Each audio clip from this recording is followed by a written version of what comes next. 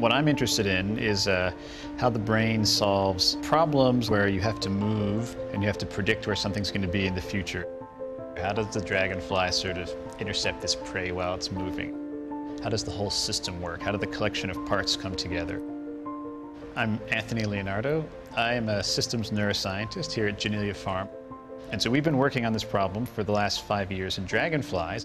The reason these types of questions haven't been asked before is partly because people haven't thought of them, but partly the tools don't exist to address them.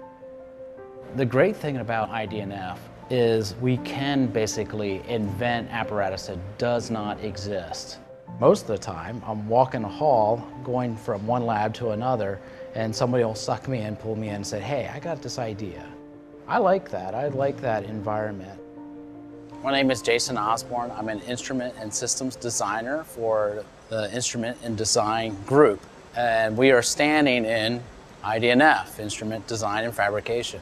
What we do here is researchers come down and they have a specific problem. So they basically need a method or a system or some hardware to be developed.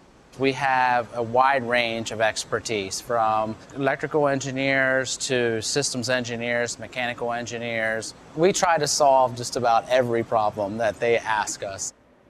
We're trying to measure something while the behavior is happening. We want to record from the neurons. If we're going to record from these neurons while the dragonfly is flying, we need to be able to put some sort of payload onto the animal. I had some sort of back-of-the-envelope ideas on roughly how it would look.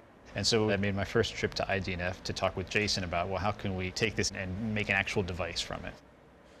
I'm really good at making things really tiny. I want to put real tiny little device on an animal to record neurons or what have you. They'll come to me for that. We'll sit down, I'll have some conceptual ideas, maybe the equivalent of a drawing on a napkin, and then we'll sort of just toss ideas around. He'll go off into his own space and really think through the real design process and make the real machine drawings and so forth. Anthony Leonardo, he wanted to have these little tiny antennae made. And the antennae are basically a few times larger than a human hair in diameter. If he's doing tracking of these animals, he can't have variation in the antenna. I can make them accurate every single time. It's going to work, and the science is going to move. The end goal of all these little devices is to build this thing here. So this is a little one of these backpacks that we make. It's light enough that the dragonfly can carry it, but sophisticated enough that it can sort of broadcast like a radio the signals from these neurons in the nervous system of the relevant neurons that we're looking at. Success. In IDNF, we think of the researchers as customers. However, there are certain scientists where over time you build this relationship. It's a friendship. They start to trust you, they trust your decisions, they pull you into their research. It really makes you feel good. It makes you feel like you're really contributing to the science, and I think that's really important.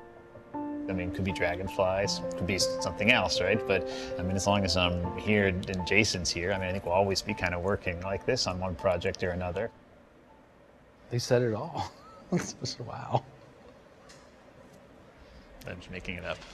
Wow. Again, you should be an actor. None of it's true. We are actually arch enemies.